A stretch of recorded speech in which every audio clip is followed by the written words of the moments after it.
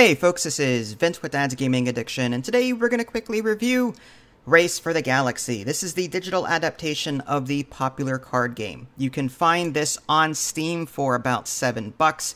The DLCs Gathering Storm, Rebel vs. Imperium, and Brink of War are roughly $4 each, but everything right now is 30% off as part of this Steam summer sale.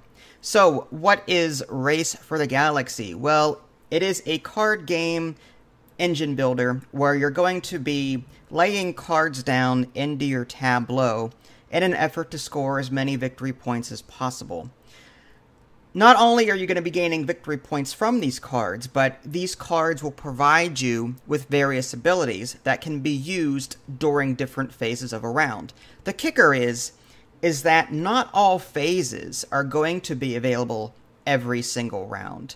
Typically, there are, I want to say, 5 phases in all, but like I said, you're not going to be doing all of them. The first phase is exploring, the second phase is developing, the third phase is settling, the fourth phase is consuming, and the fifth phase is producing. But depending on what phases people pick in secret, only maybe 1 or 2 of them may be available during any given round. The Explore phase allows players to draw cards into their hand.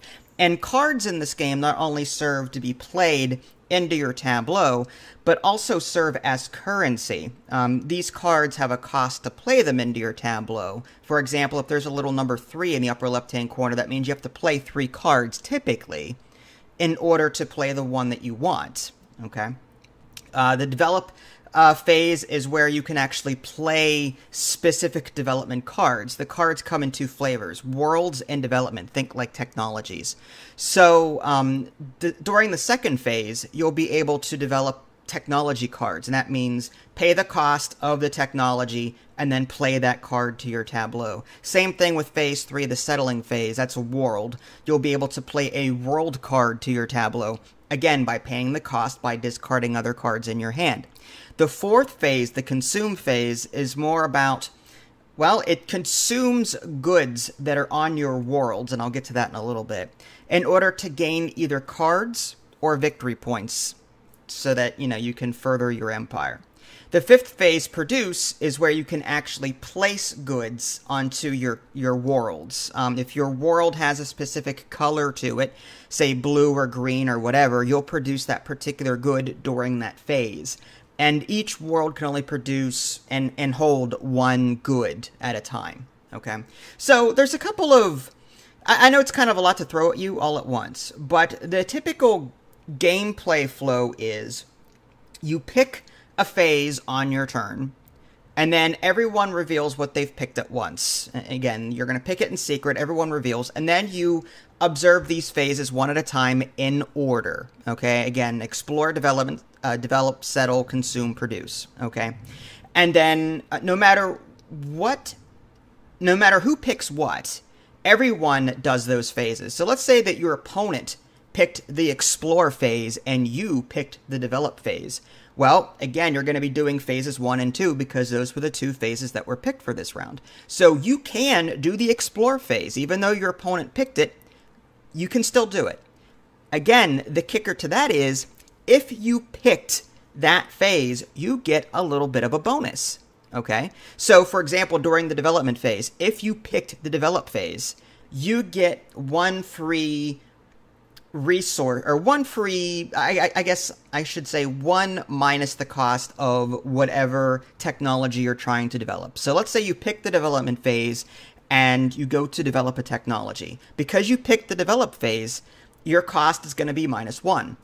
So if you attempt to play a card that costs 3, you only have to give up 2 cards instead of 3 because you actually picked that phase. The same goes for every other phase in this game. So when you pick a particular phase, you get a bonus related to that phase. So there's some give or take. There's some, strategy and when to pick what.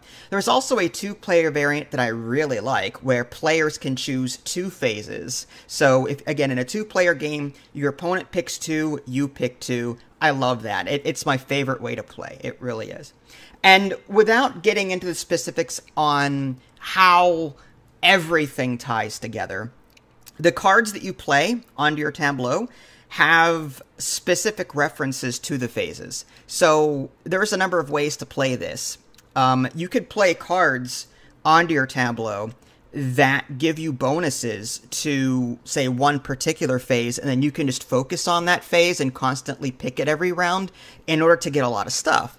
Or you can diversify. You can pick bonuses that are for this phase, and then the next card you play, this card has a bonus for this phase. Like it might say, every time you pick phase 1 from here on out, you get to draw an extra card, or you get to do this, or every time you develop a technology in phase 2, you get an extra card. So again, you're going to be playing these cards to your tableau, building an engine of sorts, okay?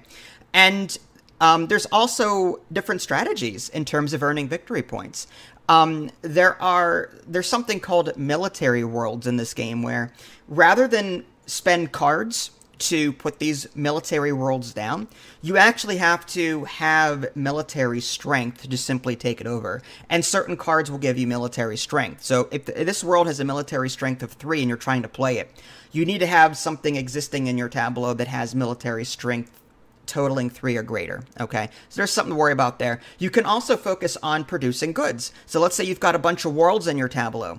One of your choices for, one thing that you want to choose whenever you're picking your phase is produce.